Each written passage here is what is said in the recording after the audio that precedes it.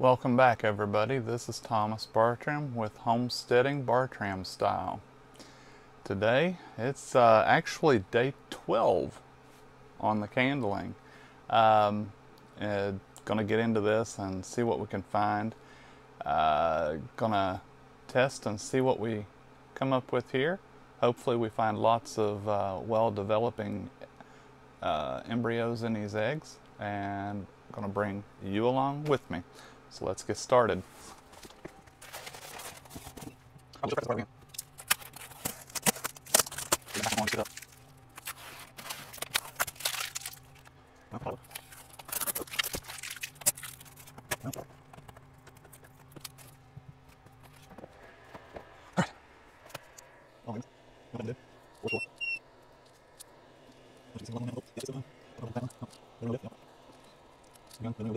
Looks. A little bit here. That looks really good. I see moving. Good. Good. That looks good. That looks good. Hold on. And that one. Yep. Yep. Looks okay.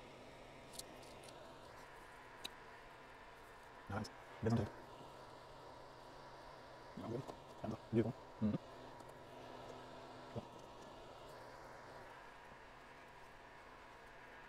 No. I'm fine. Honest. I'm good. Honest. I see movement in this one.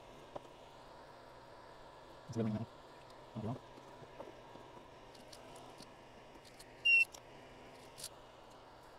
Good ring. GG. Yeah, right ring. Oh, yeah, right ring. That's all you did. You're not crazy. Good. Good. Still down. Yeah. Oh, yeah. Oh, yeah. No, you got it. Let's see. I'll give it.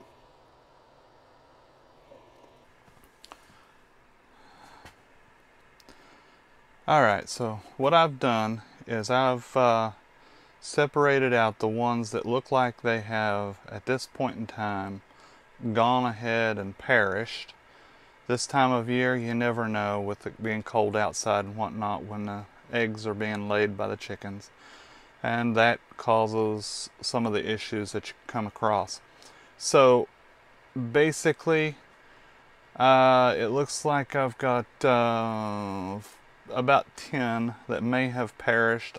So I'm going to give you a few close-up examples of the really cool ones that we can see real good. Now in this one you can see the veins, and right there's the baby in there moving around, and there's some more veins. So that's one. This one again shows, get you in the view here, right? Ah, there we go. See some of the veining there up in this area. Really nice veining.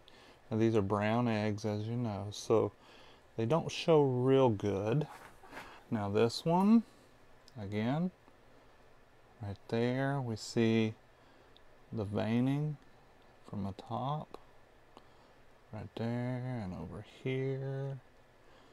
And if you turn it that way, you see nothing but a moving around baby in the bottom. See it moving? So they're coming along. Now this one is guaranteed to please. Look at those veins. How beautiful. See the baby in there moving? If I move the light, sometimes when you move the light, they'll move. But you can see beautiful veining. So definite development. Now this egg is a classic example of the death ring. Now you can see it real clear. On those first ones that I took out before, you couldn't really see it, but on this one you can see it as clear as day.